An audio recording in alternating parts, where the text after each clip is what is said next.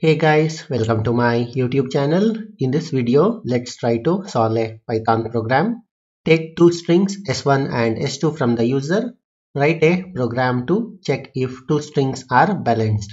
For example, string s1 and s2 are balanced if all the characters in the s1 are present in s2. The character position doesn't matter. So the problem statement is given two strings, that is s1 and s2. So you have to check if all the letters of S1 are present in S2. So if all the letters of S1 are present in S2, so it is considered to be a balance. So that is a problem statement. So let's try to solve this using a Python program. So let's take a S1 and ask a user to enter the string, that is the first string. I'll be using input function over here, and let's say enter first string.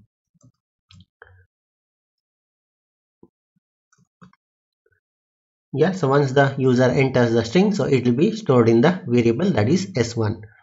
So now let's take the variable s2 and let's ask a user to enter the second string.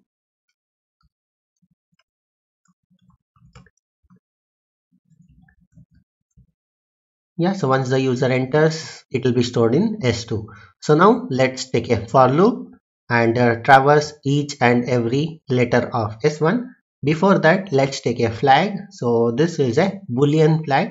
Let's take balanced equals to true. So this is the initial state we are considering, that is a string s1 and s2 are balanced. So now let's traverse all the letters of s1 and check if they are present in s2. So for that I'll use for letter a temporary variable. I will be traversing s1, that is a variable. So now if we try to check the letter present in s2, so that will take more iterations. So instead of that, I'll be checking if the letter is not in, this is not in s2. So I'll be checking if the letter is not in s2, set the balance flag as false. So this will reduce the number of iterations. So whenever the letter is not present in s2, so this will break. So let's use a break. And once the for loop completes or the break executes, so you will be having the balanced, that is a boolean flag set. That is, if balance is true, so it is referred as the string is balanced. So let's print the statement, that is s1 and s2 are balanced. Let's print string over here, string s1 and s2 are balanced. Else what you do is balanced is set to false. So in that case, print string s1 and s2 are not balanced.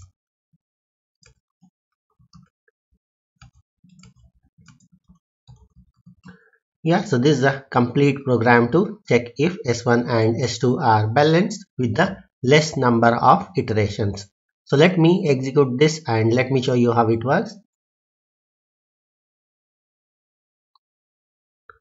So let's take hey and let's take s2 as hello, are you there? So this is the s2 string. So let me execute this and you can see string s1 and s2 are balanced. So because he, y are present in the s2, that is he, and you can see y over here. Now let me re-execute for the negative scenario, that is not balanced string.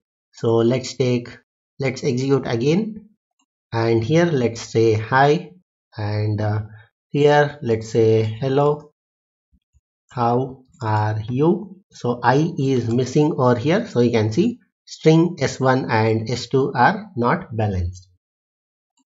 Yeah, so this is a complete program to take two strings s1 and s2 and check if the strings are balanced. So that's it in this video. I'll give this code in the description. Thank you for watching. Bye.